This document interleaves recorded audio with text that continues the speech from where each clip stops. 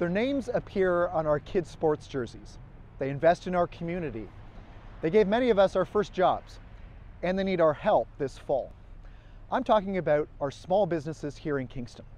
Small and medium-sized businesses create 9 out of every 10 jobs in Canada. And when they succeed, it helps keep jobs local, and it provides access to the products and services that we enjoy and benefit from. But our small businesses are in trouble right now. Many of them have had to take on significant debt to manage through the public health restrictions of the pandemic.